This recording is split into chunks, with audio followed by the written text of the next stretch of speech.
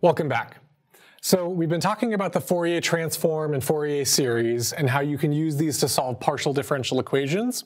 And I want to give an example of the heat equation. So this is actually how Fourier devised the Fourier transform, was to solve the heat equation. So I'm going to work through this a little bit now, and we're going to have some other examples later to go a little bit more into depth on how to derive the heat equation, how the Fourier transform is an eigen decomposition or a change of coordinates into eigenvectors of the Laplacian operator that's in the heat equation. We'll talk about that later.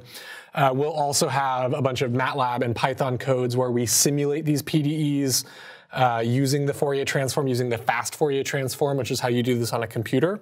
But here I just want to walk you through kind of some of the steps that are involved in analyzing a PDE using the Fourier transform. Okay.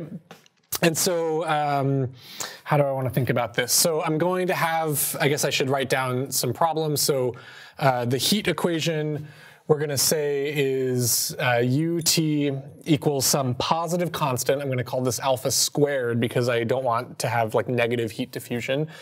Uxx. Okay, so this is a 1D heat equation. This is the 1D heat equation. And the way you can think about this is that you have kind of an infinite, maybe like a thin piece of metal, a 1D piece of metal with some initial heat distribution that we're going to call U at x at time 0. U of all of space at time 0 is my initial temperature distribution.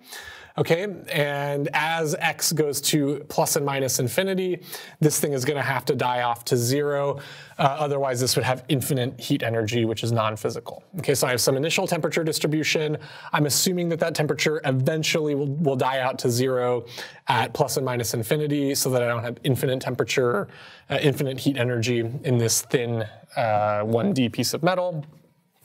And this is my my governing equation. This is the heat equation, okay? And so what we're going to do is we're going to Fourier transform this, this equation, and we're going to show that it's actually very easy to solve this. This is a partial differential equation in space and time, but when we Fourier transform, we're going to get a simple ordinary differential equation out. Okay, that's what I'm going to show you. So let's do this, and I just want to remind you that remember, u is a function of x and t. And so if I Fourier transform this function of x and t, I'm Fourier transforming, I can choose space or time, but I'm going to Fourier transform with respect to space, okay, because space is my my coordinate that goes to negative infinity and positive infinity. Usually we think of time as starting at 0 and going to positive infinity. So space is kind of a two-sided infinite variable. And so if I Fourier transform with respect to space, I'm going to get this u hat of omega and t. Good, okay? And of course, remember that the derivative of u with respect to x, if I take f of ux, so d dx of u, then I'll get an I omega u hat. And if I take f of uxx, I'll get two I omegas out. I'll get an I omega squared, which is a minus omega squared u hat. Okay, good. So that's that nice property of the Fourier transform, that the Fourier transform of derivatives is just I omega times that Fourier transform. Good. So now what we're going to do is we're going to transform this, this u PDE in U using these Fourier transform rules, okay? And maybe I'll be super explicit. This U hat is still a function of omega and t, so my time variable didn't change. Remember, I'm just Fourier transforming with respect to space, okay? So that's what we're going to do. We're going to Fourier transform this with respect to space. So we're going to Fourier transform, and what we're going to get is ddt of U hat equals, now the Fourier transform of uxx is just minus omega squared u hat. So I'm going to have a minus omega squared alpha squared u hat. Good. And this is really nice. This is a function of omega and t, and this is a function of omega and t. This is no longer a partial differential equation. This is just an ordinary differential equation with a time derivative equals some function. And for each omega, if I lock in omega, this is just a function of time. And it's a normal, ordinary differential equation in time for each fixed omega. Okay, that's the key here. So now what we're going to do is we're going to solve this ODE in time. That's actually quite simple. So I can say that u hat of omega at some future time t is just e to the minus omega squared alpha squared t times u hat of omega at an initial time t naught. This is just how you solve an ODE. U at some time t is e to the lambda t times u at time naught, at time 0. Okay, this is just the normal way of solving an ODE.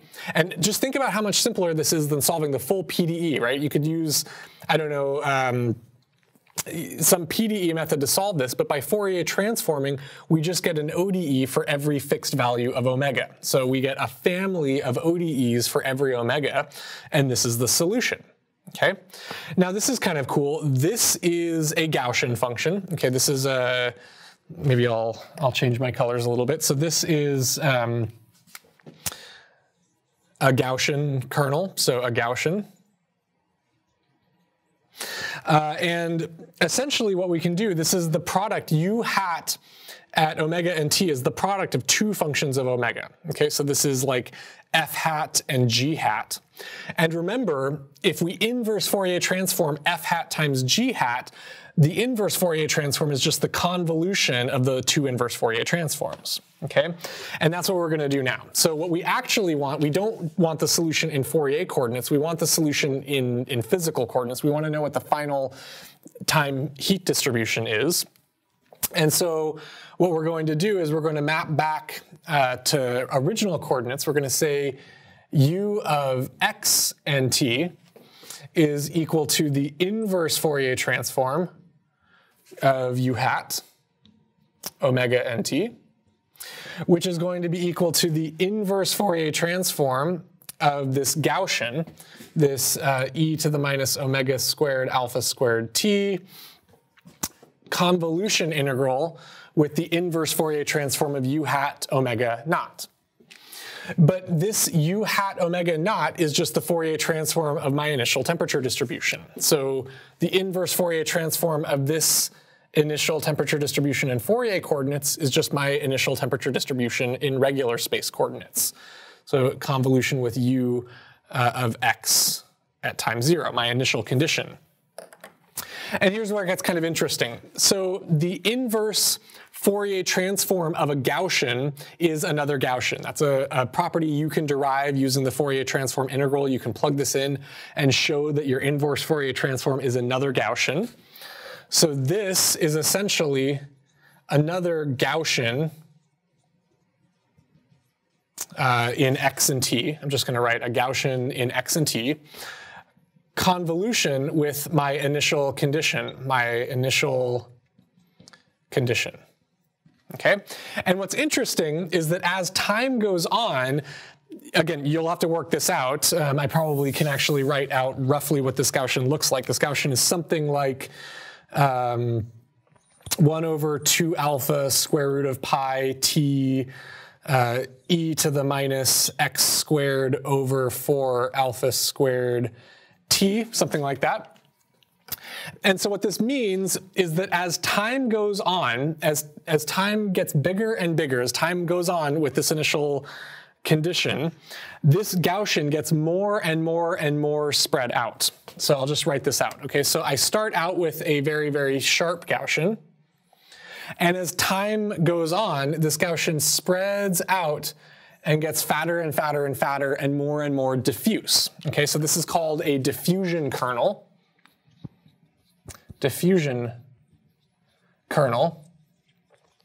Okay, and essentially what we're doing is we're taking our initial condition and we're convolving it with a diffusion kernel. So we take this diffusion kernel and we slide it across and take the dot product and we smooth out this distribution. It gets smoother and smoother and smoother. And the more time passes, the wider this diffusion kernel gets, and the more it smooths out the features in my initial temperature distribution. So even if I had an initial temperature distribution that had some big spikes in it, very, very rapidly, this Gaussian is going to smooth those out and blend them into their neighbors. Okay, so that's what the heat equation does. That's why it's called the heat equation or the diffusion equation, is essentially it takes initial conditions, initial distributions, and it convolves them with a Gaussian that gets fatter and fatter in time. Okay, and that's particularly easy to see when we work in the Fourier transform coordinates. Okay, so we Fourier transform in space. Our PDE becomes an ODE. That's much, much easier to work with. So we can solve that ODE using, standard methods and ODEs. And what we now see is that in the Fourier transform domain, it's the product of our initial condition with a Gaussian. Okay.